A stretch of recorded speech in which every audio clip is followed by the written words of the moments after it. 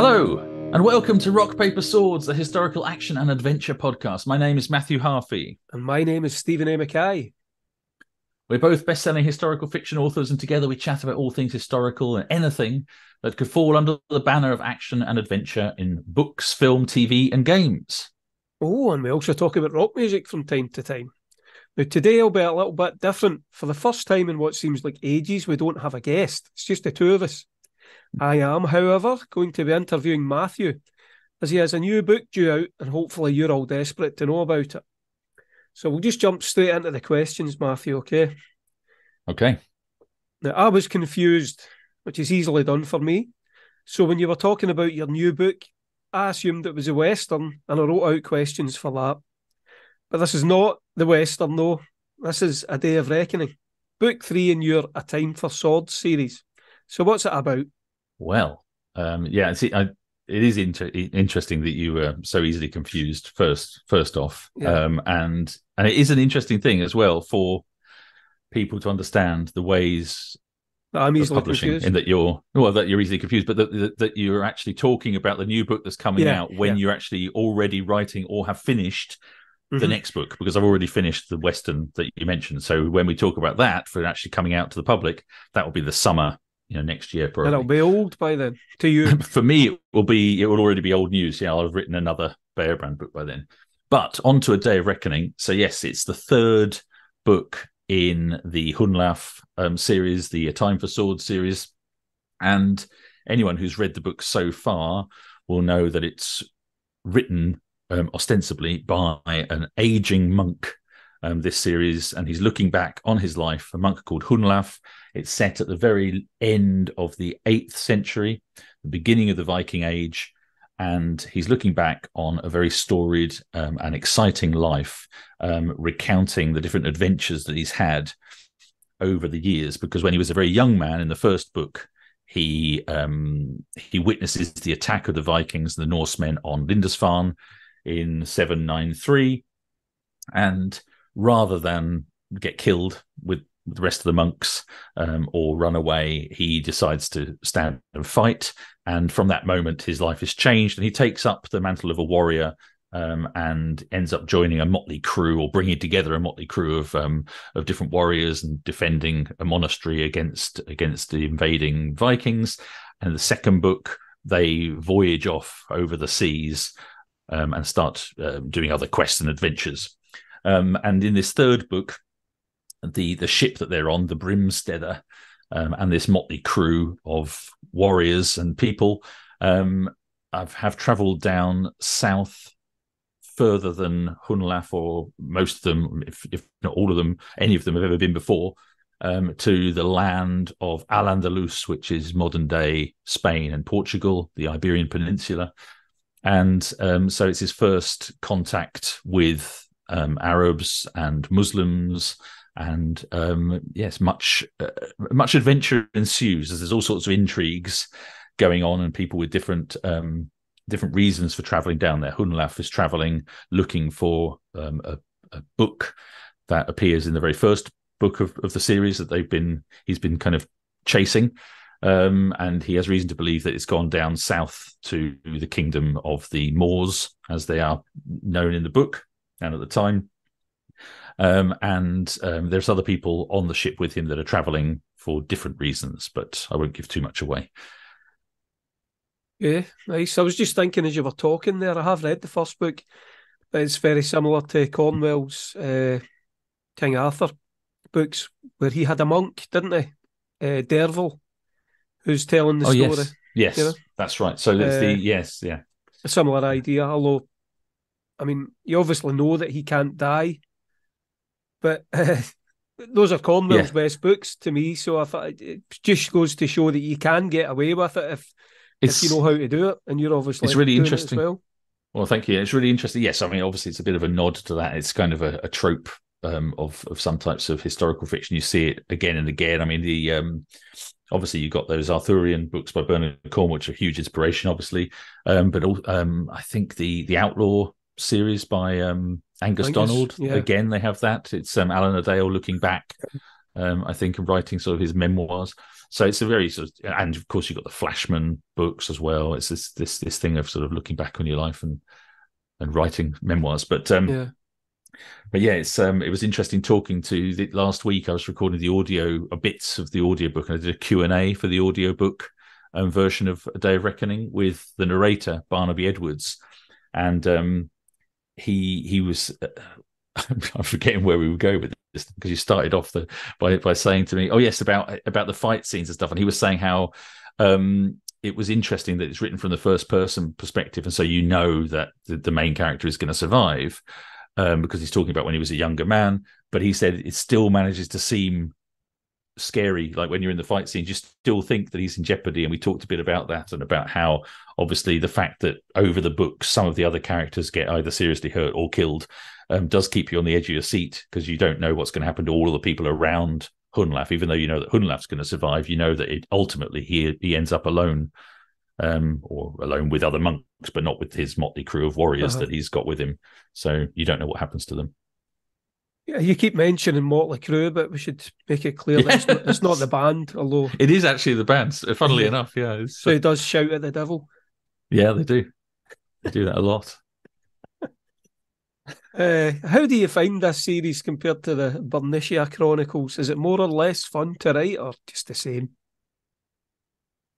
That's an interesting one. I don't know if any writing. I don't know. I don't think I find any writing fun, to be perfectly honest. So I don't know, but I find it all quite difficult. I think people have this idea that you sit down and it's just great fun and all the words just flow. I think it's really enjoyable. You must have sometimes over, like maybe you've got a fight scene, and they're kind of easy because you don't really have to plan out.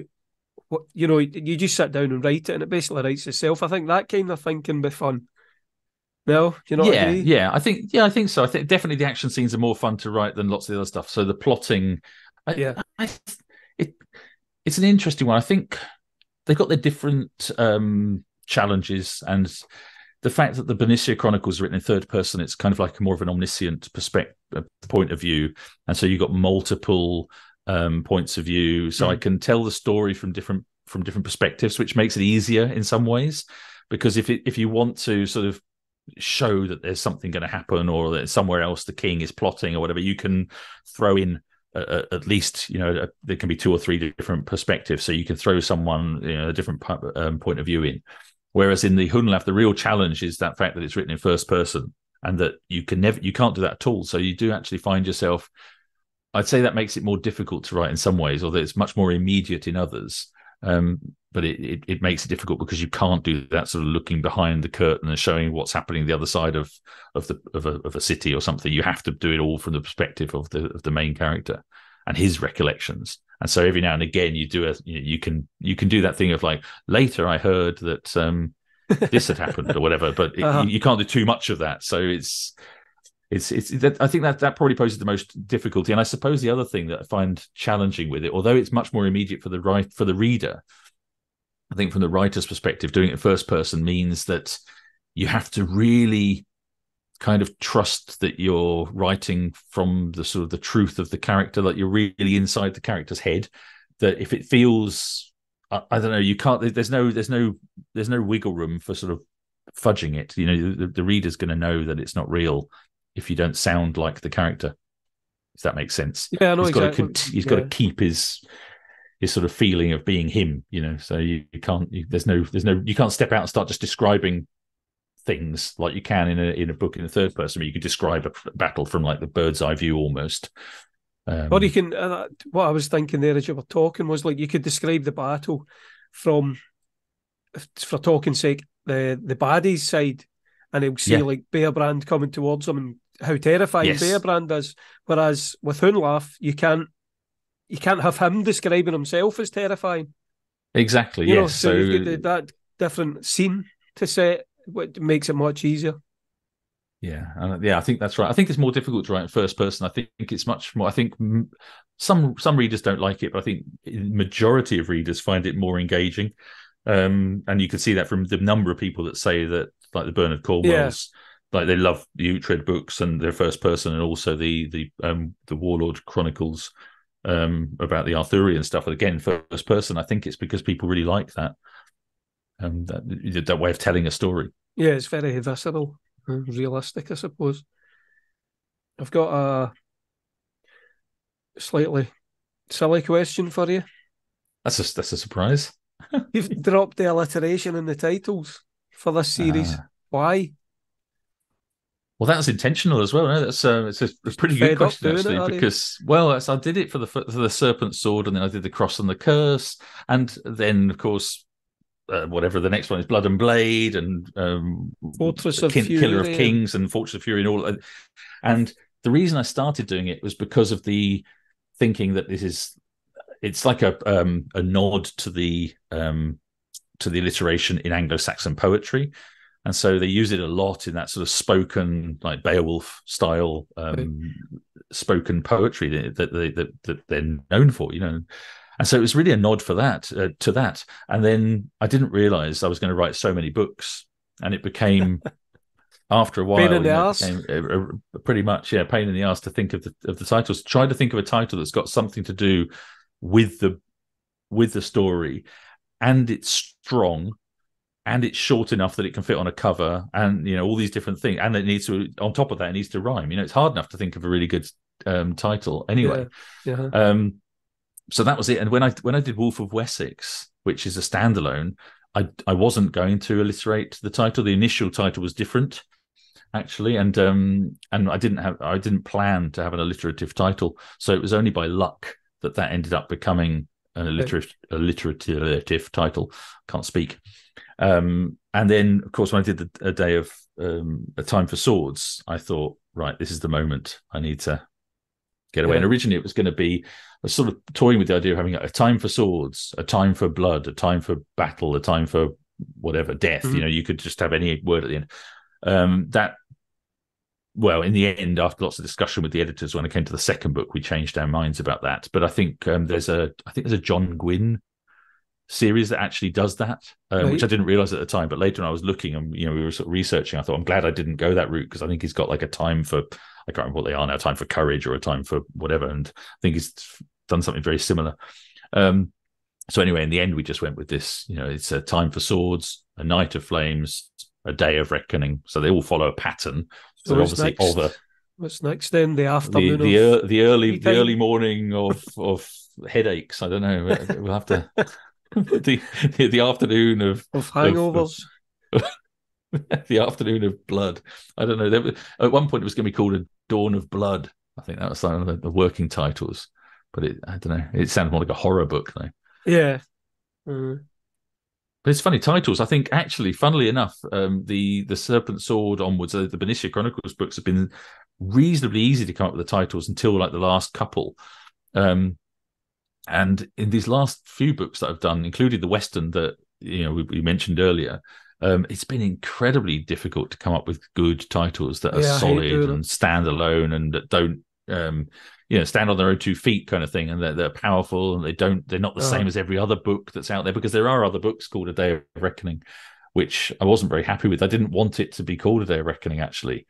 That was the editor's push in the end. I quite like it. I can't. Yeah, I mean, I'm okay with it now, but I don't like the fact that when you search, other people on Goodreads, you'll find like another, 5 or 6 or whatever. Books. You say that, but it can definitely help, because somebody brought out a book called The Druid recently, and I only found out because all of a sudden my book, The Druid, started to sell really well out of the blue, and then I turned on my Kindle one day, and the advert that showed up was this guy's book called The Druid. And I think he's actually published by Amazon, so they were really pushing it. Tons of adverts. And as I say, the lock screen on the Kindle was The Druid. And that's when I realised people are actually finding my book and buying it. They're just Googling it. I don't know if they were doing it by accident, or if they maybe liked the blurb and realised it was a different book, or what, but it definitely helped. For a wee while, for a good month or so, that book sold extra copies, loads. Well, I'll have to hope that like Stephen King brings out a book called A Day of Reckoning like the week after or something. If you're the big name, whoever's got the same title, they'll find that their book suddenly starts to sell because yours came out. Yeah, maybe that'll be interesting Mm. to see if there's probably some sort of guy published 10 years ago. Aye, it'll Some suddenly start to sell. it'll be like going fucking hell, what's happening? Uh-huh. Suddenly Aye. selling loads of books. All because of Yeah, your advertising dollars. could be.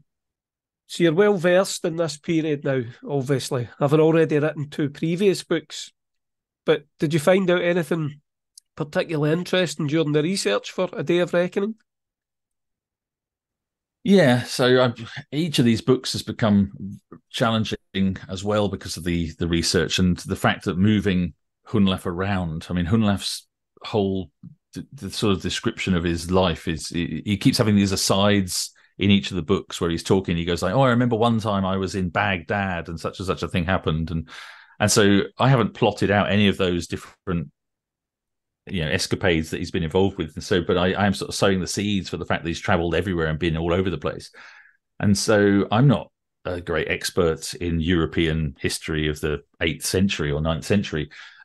So I did live in Spain for a long time, but I've not studied Spanish history really or anything. So the fact that he's gone down to Al-Andalus in the late 8th century, it really meant I had to study that whole thing. I didn't really know much about when the Moors had first invaded, why they had, how all that had happened. So there's a lot of background reading, bought a few books, and really interesting time. I mean, the amount of conflict across the whole of Europe at this time is amazing, and how in each country, or what we think of as now as a country, in those times, like in France, they have loads of different separate kingdoms. In Britain, the same.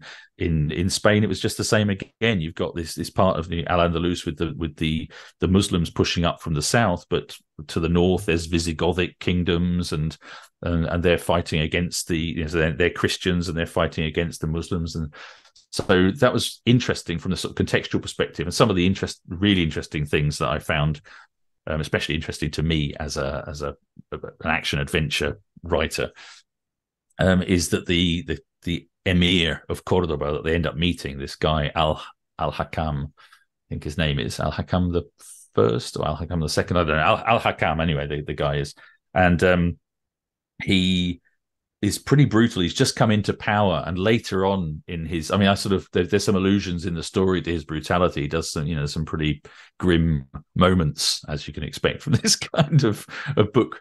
But later on in his life, he put down some rebellion against him, and apparently he killed all of he invited everybody to like a big feast. It's a typical thing that happens in medieval periods. It seems to happen all over the place. Yeah, they invite in Game everyone of to a big Thrones feast, as well, and then because he's he's ripped taken off the an idea actual. of Yeah. But yeah, so he invited all these guys that had some sort of revolt against him, or were planning some revolution or something, and he invites them, but he killed them all. And all of their retainers and retinue that came with them, apparently possibly 5,000 people came to this massive feast. He killed them all. He killed them all, and then crucified them along and put all their bodies along the Guadalquivir River for I don't know how many, 100 miles or something. So he just had 5,000 corpses all crucified along the edge of this river up to Cordoba. I thought, wow, that's pretty full on. Oh, it's pretty grim. That's a lot of crucifixions. It is, but it's just when you read those sort of things, you think, what sort of, I mean, because even if it's not 100% true, and it's been blown out of proportion by people writing the different stories later, I mean, obviously there's going to be a kernel of truth to it, and there's loads of uprisings against him and loads of different things. He's just brutally put the heads of his enemies on spikes outside the gates, and all this sort of stuff. And you just think, what sort of character would a man like that be, really? And that's what I find really interesting, and just thinking, can you actually get inside the head of someone with that much power, but also that sort of ruthlessness and brutality, that it's difficult to really, for me, it's difficult to imagine how I could, I can't imagine ever being like that. I can't imagine sort of saying, you've pissed me off, so I'm going to kill you. Everybody, I'm going to crucify them all. I mean, it's just like, well, how do you get that? 2 secs. Delivery. Okay, no problem.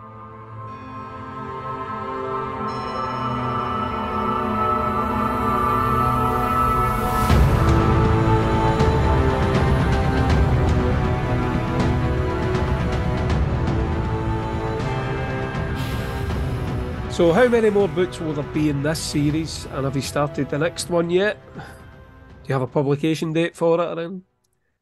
So the first answer is I don't know All right, how many okay. books there are going to be. So I haven't. I always try to make each book standalone enough that it ends, so the story effectively Yeah. ends at the end of this book. So you could even pick this book up and read it as a standalone book, but it does fit into the series. But it definitely has a beginning, a middle, and an end. So if you've not read the other books, you could definitely read this one on its own. Um, and part of that is because I don't really know. I don't want to leave people unsatisfied at the end of a novel, but also I don't know how many books there are going to be in the series. And with this, of course, the conceit is that you don't know how long Hunlaf is going to remain alive because he's very old and infirm and he's ill. So all the asides and the modern part of it, or the bit when he's writing it as an old man, not modern, but more modern than the The events. flashbacks, Mhm. um, are him saying how ill he is and how he's in terrible agony and he's got terrible problems with his stomach and stuff. So there's some horrible thing going on with his health. So at any stage we can just decide that he doesn't write any more books. That's the end. And it's whether, I guess, how well they sell and whether I want Yeah. to continue writing them. But there is definitely a setup at the end of this book for the story to continue, and I've got sort of vague ideas that I could write another few at least. So if things sell well and everything goes well, then I can imagine writing maybe another three at least to sort of do like another trilogy, I guess. Mm. This one does almost feel like the end of a trilogy. There's certain things I wanted to wrap up because I didn't want the story just to continue being the same thread all the way, through, or having that sort of. So it's got sort of new threads at the end of it that could lead to another series. But no, I haven't got a date for it. I'm not even contracted for this. I've got one more book after the Western that we've mentioned that I'm contracted for, and that's the 10th Benicia Right. Chronicles, which I'll be starting the end of September, beginning of October. I'm away for like in a couple of days. I'm going away on holiday, so I'm going to be away for most of September, and then I'll be starting the next book, and then that will be coming out. I don't know, the end of next year because I've got the Westerns coming out, so mid 2024. So the Bayer brand will be 2024 probably at the end, and then who knows? Maybe another one of each. Who knows? Yeah. Well, we know he has to go to Baghdad anyway because you've told us that. Well, if he goes to all the places, if I write the stories of all the places that he says he's gone, then there's going to be another 10 books Right. because it says Okay. he's been all sorts of places. He's been on the steppes of Mongolia. He's been to Jerusalem. He's been to Baghdad. He's been so far north that there's no night in the summer and all stuff like this. So he's been all over the place. I mean, There's no night in the but summer, all right. or no, Uh, no night is in the that like summer. Yes, it's like so right far in the North Greenland Pole or somewhere. something? Yeah, somewhere up there. I don't know, some of the farthest north part of Norway or Sweden or somewhere. Glasgow. Glasgow. Yeah. So he's mentioned all of these things, but whether he'll write, he's been to Syria, definitely mentioned that as well. Been to Constantinople, Right. Rome. So all of these places he's mentioned that he's been. So if I do a story around each of them, then it's going to be a long series. But I doubt that I'll cover all of them in detail. But you never know, I guess. Quite the traveller. Yeah, absolutely. So you've got two main series now. This one, which follows a Christian monk, and the Bernicia Chronicles, which is about a pagan warrior, isn't it? I'm Yes. right and say Yeah. aye. It's a while since Yeah. I read any of them. So do you find it interesting to write from different sides, like religious sides? Is it a challenge? I'm going to assume you have a side, a faith or spiritual path, which you prefer in your own life, even if you don't really follow a particular religion. So if that's the case, do you have to be careful not to get preachy? It's a kind of odd question for you because you've never once mentioned to me that you have any kind of spiritual feelings or faith or anything like that. But I thought everybody usually has something.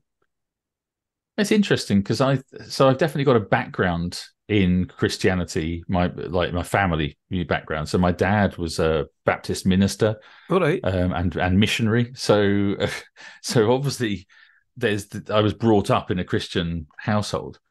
Um, but when and I lived in Spain, as I said, for a long time, and Spain is very, very Catholic. Yeah. Not my So it's a different branch of Christianity, but still very Christian. But I do find that lots of that in living in Spain in the 80s and seeing how Catholicism, even in the modern world, permeated into society, and seeing some of the I don't know what could be perceived as superstitions, how things permeate society. I think that helped me imagine what the Middle Ages or early medieval period could be like, and how people believe in things more strongly. I think basically what I'm trying to say is I think the religious belief, or at least the visibility of that belief in Spain in the 80s, and maybe now as well, but especially in the 80s when I was there, was much stronger than it was in the UK, and probably in other places. In that you'd go to like a grotto somewhere in the mountains, and there'd be small figurines of people's limbs made out of wax hanging from some sacred altar where people have prayed for those things to the local saint. Yeah, to try to to get healing for their eye or their leg or their hand or whatever. The way you've described it sounds pretty sinister, I have to say. Well, it's so it is. So it's really strange. And I think the fact that for me, coming from a background of a Protestant family, moving to Spain as a teenager and seeing these things, it really impacted me, because you realize how different the outlook was, and that's only countries that are close together in a modern setting, and ostensibly both Christian countries and everything, but the outward belief in certain things, and how they would pray. There's all the Virgin Marys everywhere, and they pray to the Virgin Mary to help for different things. Very different from what we get in the UK now.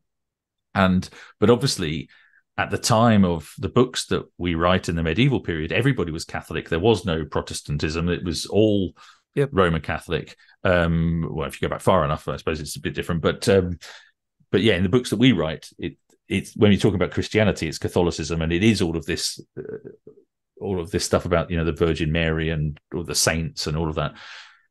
So I found that very useful and very interesting in terms of being able to kind of put myself in the headspace of medieval people. I sort of kind of extrapolate this modern Spain, I guess, and sort of ramp it up more. But in terms of my own religious beliefs or anything, I mean, as I say, I was brought up in a Christian background, but when I was about 14, I said to my parents, I don't want to go to church anymore. I'm done with it. And they said, and they were perfectly fine with it. I mean, they just said, okay, fine, that's it. You've been to church, So I've got a solid grounding in religion, or at least in the Christian religion, in terms of I had to, go to Bible school and, sort of a Sunday school and stuff. So, I learned stuff about the Bible and a little bit about things like that. So I think that's really useful, actually, from writing about the medieval period, having that sort of grounding in sort of understanding what's actually in the Bible and what liturgy is in the church and things. I think those things are interesting, because obviously religion permeates everything at that time. I mean, that's what you're basically referring to, the fact that religion really, in the early medieval period, everybody is religious. There is no chance for someone to say, I'm an atheist or an agnostic, really. Although often our characters are, I think, or we say our characters, I think the characters of modern historical fiction authors often are these sort of atheists or agnostics, and looking sort of down on the pervasive religion of the time. And I think that's a way of opening the door to a modern sensibility to look into the past and see, well, what would it be like to look at these things that we now think of, or lots of people now would think as superstitions. And so that's a very long answer to what was a short question, but I suppose it's such a big thing. But yeah, I haven't really got any preference. So I suppose, writing from Hunlaf's perspective, it's not difficult for me to put myself, at least to put the words into his mouth, and sort of understand the way that Christian people talk and think about things. I don't necessarily believe those things myself. And the same, I suppose, goes with Bearbrand, in that everybody around him are pagan or Christian. There's more Christians, I guess, than pagans by the time that Bearbrand's around, but he still holds to the pagan religion, but only really because he was brought up believing. I don't think he's not a hugely devout pagan person, and I wouldn't be surprised if by the end of his life he ends up converting to Christianity, just because it's what everybody's doing. Yeah, but easier. Yeah, and I think that's probably why lots of people converted Yeah, to easy life. Christianity. Yeah.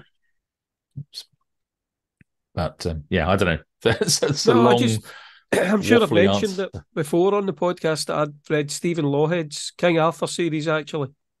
Uh, and it starts out with a very much pagan. In Atlantis, I'm sure it is, and that sinks, and they come to All Britain right. and Avalon, and it kind of progresses from there. So he draws you in by being all these pagan characters, and then before you know it, he turns really preachy, and the later books are very, very Christian. But I'm sure it's because he's a Christian, and it just seemed reading them now, it just seemed like he's really preaching to the reader, and I didn't enjoy the last time I read the series. I had to give up. Whereas when I read it when I was about 13 and I was going to church, I thought it was a great series, but I suppose it just That's interesting. depends on Yeah, the reader. I definitely don't. I definitely don't try and preach about religion or anything in the books because, as I say, I'm not. I'm not No, but religious. I think it I seems to think I me that a look at lot it. of like if you go on to say like the Bernard Cornwell fan club on Facebook that we're both members of, Yeah, I think a lot of the people in there think of themselves as heathen or whatever. maybe. Yeah, Do you know what I mean? They yeah. wear the Thor's hammer or whatever round their Yes, neck yeah. and, There's a and lot stuff of like that that, stuff. Yeah, yeah, uh, yeah. which is fair enough, like, whatever people want to believe in, good, it's good to have something like that to believe in. But I think you could annoy them very easily if you were suddenly to become preachy and maybe even lose readers if you were to go one way or the other. So it's a I kind of, think, yeah, I think a constant. I'm thinking about it now. I mean, I've not really consciously thought about it when I've been writing this series, but thinking about it now.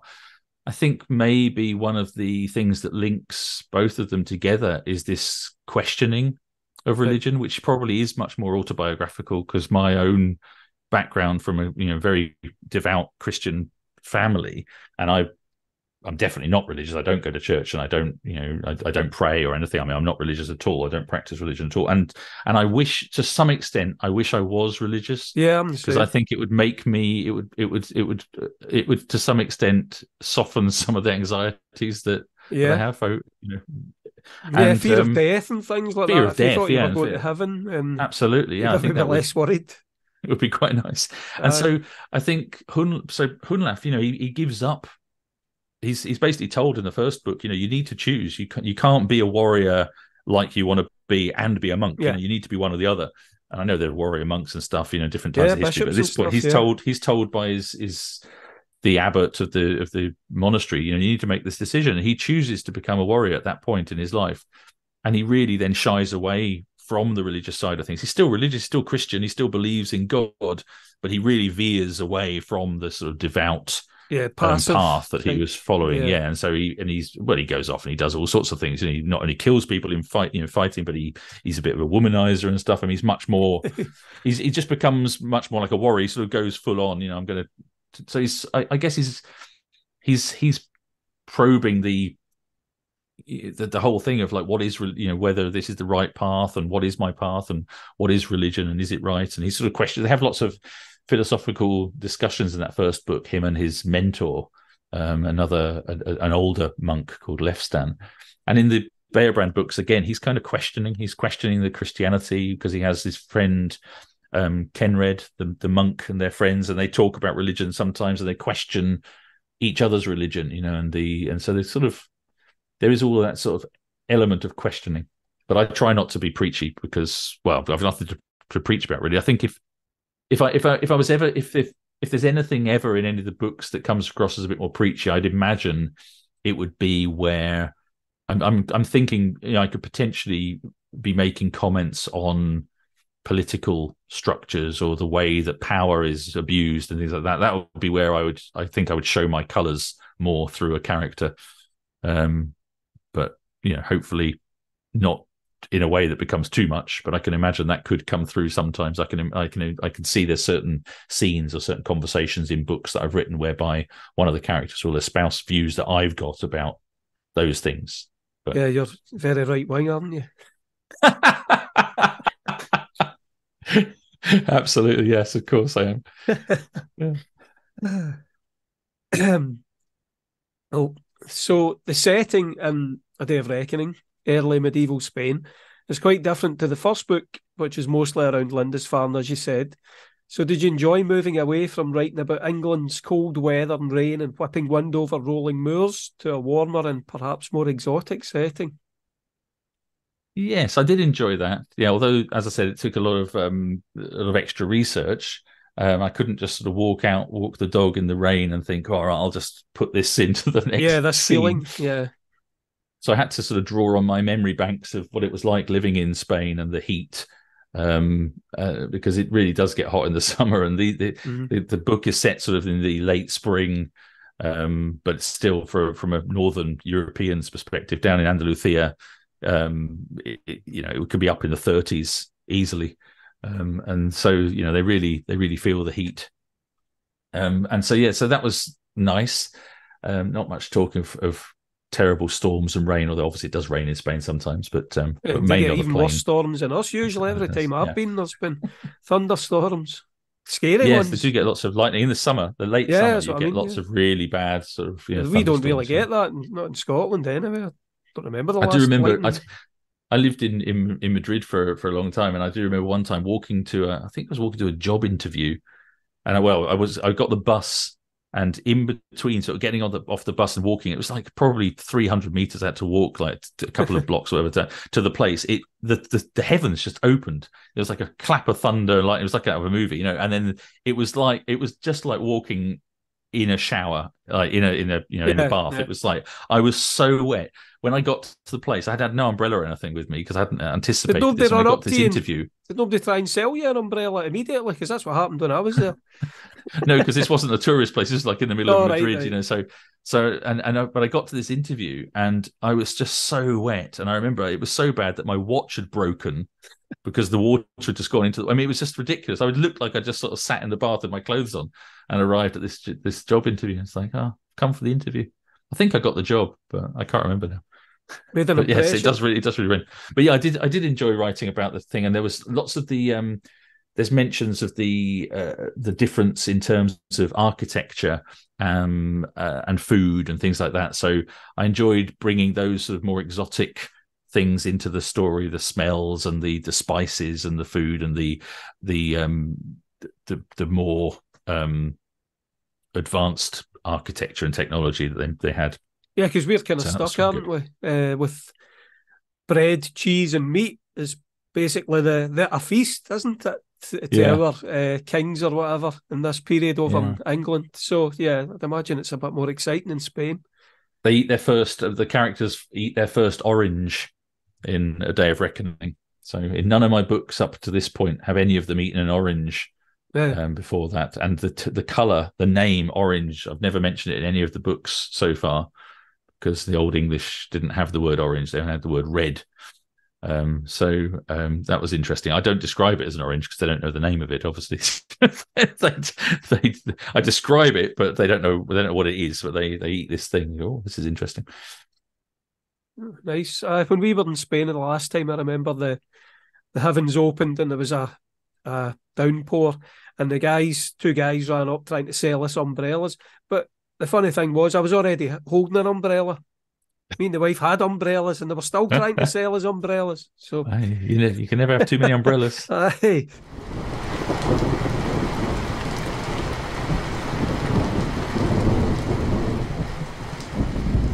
So, how do you like the cover art for your new book? I think all three are great. Probably even better than the Bernicia Chronicles. I think they're very atmospheric. Do you get any saying what they'll look like? Yes, I really like the cover. This new one I think is brilliant. I think all of them are good. But I think this one's probably. I'm just trying to think. I think this was probably my favourite. Maybe this one, the second one. I think they've got better actually as they've gone on. The first one has got sort of the cross and the Viking on the front, but the second one has got the ship in the fjords, which I thought was very atmospheric and a little bit of fire there. And then this one, yeah, with this sort of the setting sun and the ship. And this was basically, I think, I'm trying to remember now. I think this one was basically my brief that I wrote down. I said, I think having a ship with sort of modern, more ornate sort of stone architecture on the coast, having like a sunset looking over the Atlantic and having a Viking ship there. So it was very much what I sort of described, and then they Right. went off and produced it. And it was a little bit of toing a frame, but not very much at all. This is, I mean, and the architecture. Anyone who sees it will say, "Oh, that architecture is not 100% accurate for Al-Andalus in the 8th century or whatever." I mean, yes, I'm aware, but it, as you say, Close enough. atmospheric. It ticks the box. It sort of it stirs something up in your mind when you see it. You see, okay, there's Vikings. See, I can see there's a silhouette of a Viking ship. It looks hot. There's the sunset. It looks warm. You can see these sort of ornate buildings. It really, it shows Sets the scene, what the book's about. Yeah, it sets the scene. Yeah. Yeah. I've just realised actually it's quite similar to the Northern Throne, which had the Yes, yeah, Dumbarton yeah. Castle with the ships coming. It's not really that similar, but it's the same kind of idea. Just when you were talking about the brief, it was the same, although I actually drew it and sent it to the cover designers, and they kind of just did the exact same thing. But then again, you have a book that's very similar to my new one, The Heathen Horde, with the cover with the ship on Absolutely, the front of that. And we'll talk about that. yeah, there's only so many things you can do, isn't there? Yeah. So your next book that's coming out, is it the Western? And do you have anything else going on that you want to tell us about before we wrap up? So after this one, it will be the Western, which now has a title. Shall I announce the title? This can be nobody else has heard this, so we can exclusive for the podcast. So the title for the Western, which will be coming out hopefully, I think it's the summer of 2024. Drum roll, please.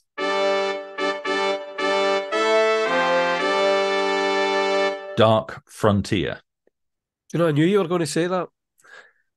I think you probably did know that because I think I've told you in the past, but I also have tried to use.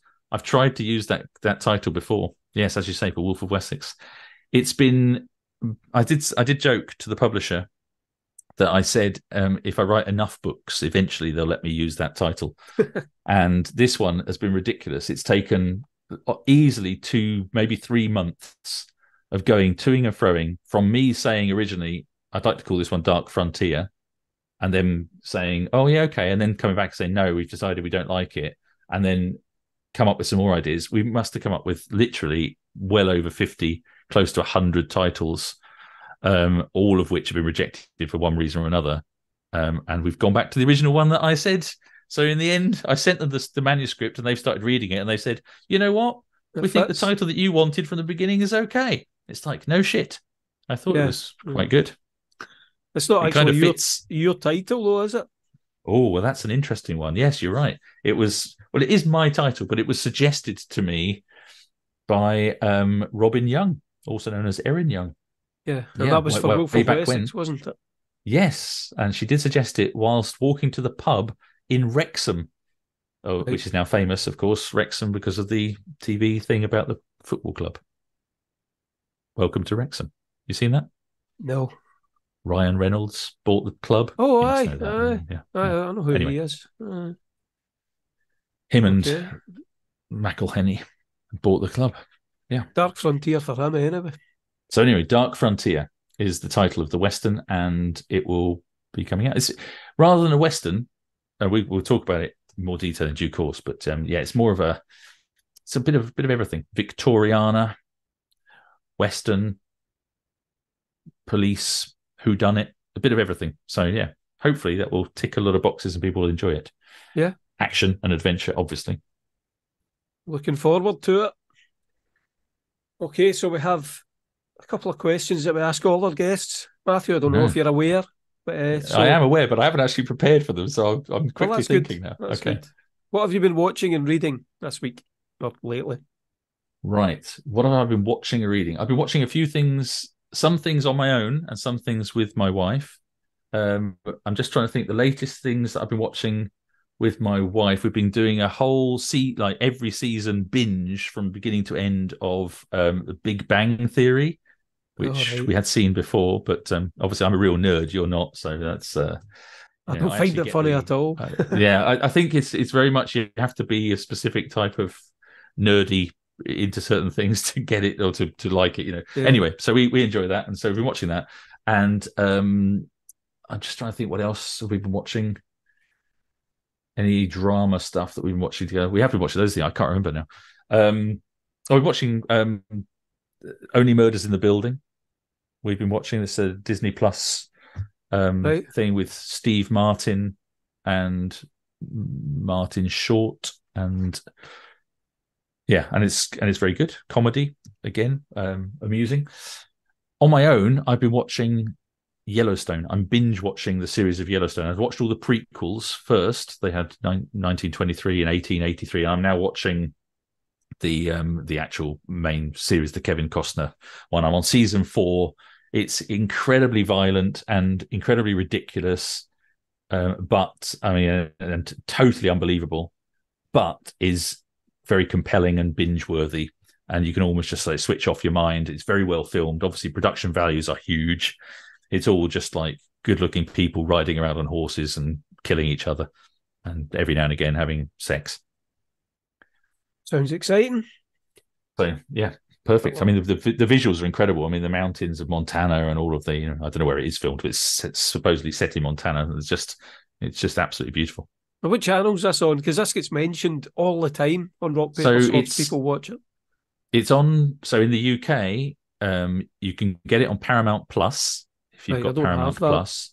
And if anyone who's listening has got Sky, if you've got a Sky Q box, you can get Paramount Plus included for free in that. If you haven't got Paramount Plus, you can get it through Amazon and stuff. But it's now just started airing on Channel 5. I think so. I think Oh, season right, one okay. Right. is now airing on Channel 5, but I think literally they're like up to the 3rd or 4th episode or something. So it's Right. just started. Okay. So Channel 5 is a terrestrial TV for anyone listening outside of the UK, so anyone can access that. And reading? So, what have I been reading? Interesting. I'm just trying to think. What have I been reading? The last book I finished was a book which we're going to talk about in a podcast very soon, which is A Savage Moon by Theodore Brunn.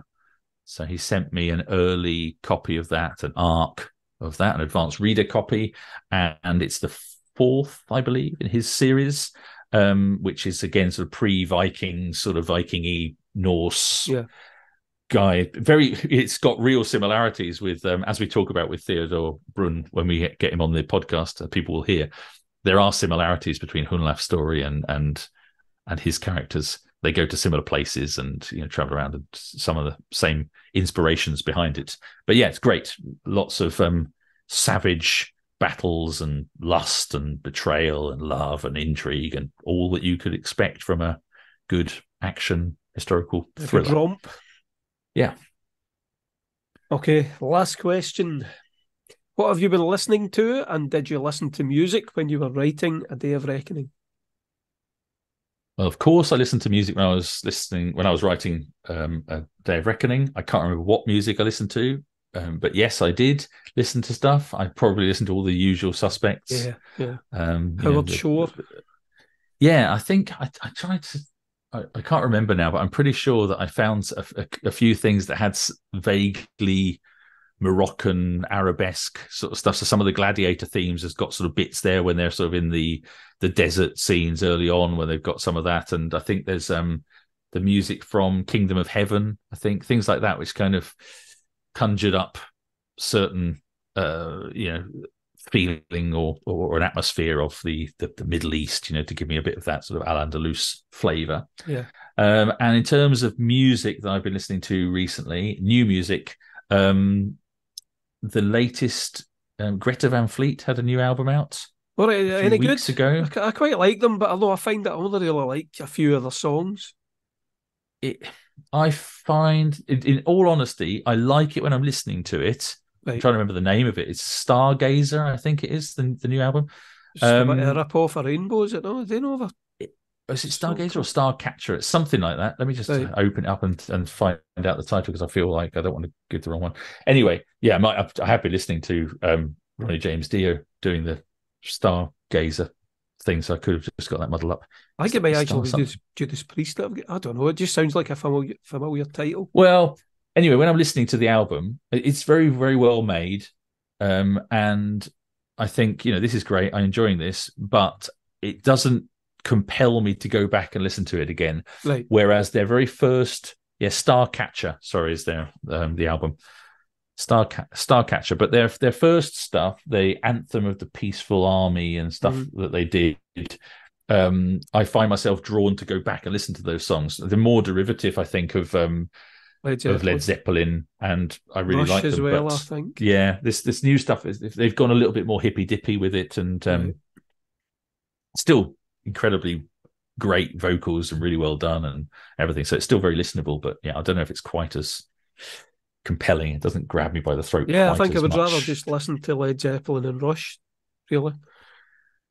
But they've Yeah, got I think I think they like Fairport Convention as well. They covered one of their songs. It was quite a good cover. Yeah, I think they like all of that sort of 60s, early 70s stuff. And that they're, I mean, they sound great. It's just nice to hear a modern band that's trying to do what is sort of classic rock, but also very, very talented. I mean, the lead singer, it's interesting talking to different musicians over the years. I've realized that certain people listen to bands in a very different way.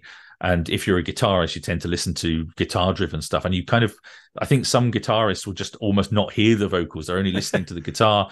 And in my case, as a vocalist, when I've been in bands and stuff, and as a singer, I tend to really focus on bands that have great lead vocals. And the singers' vocals are amazing.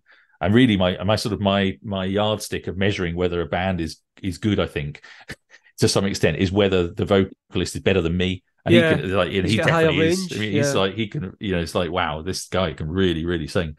Obviously there's loads and loads of bands that got better singer that, can sing better than me. But sometimes I hear a rock band, I think, oh, I can sing better than that. He kind of, I don't know. I know what you mean. I feel like that with Jimi Hendrix, that there was just something about the way his albums were produced and the way he sings that I just can't get into him. But his guitar's great. Well, he was a pioneer, definitely. Genius. Okay, so I think that's it for today's episode, eh? We hope you've enjoyed it. I've enjoyed it very much. Have you enjoyed it? Yeah. We've got another one to record now. You've done more talking than usual. Yeah, and I'm even going to do the outro as well. Yeah, okay. Go for it.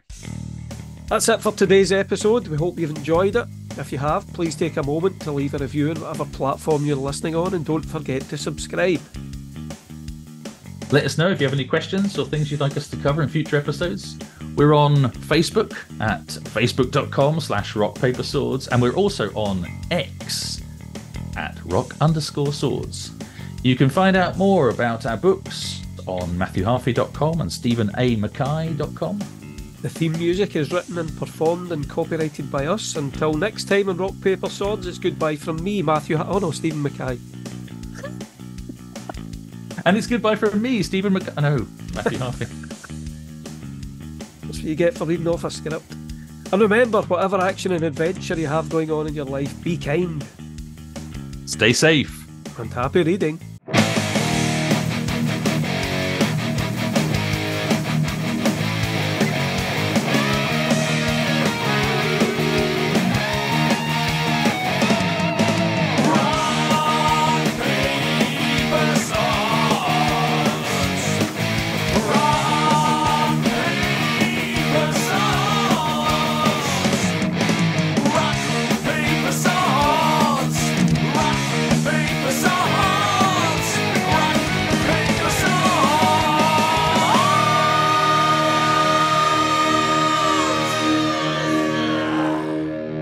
Anyway, I've sucked it a bit. Maybe that's him.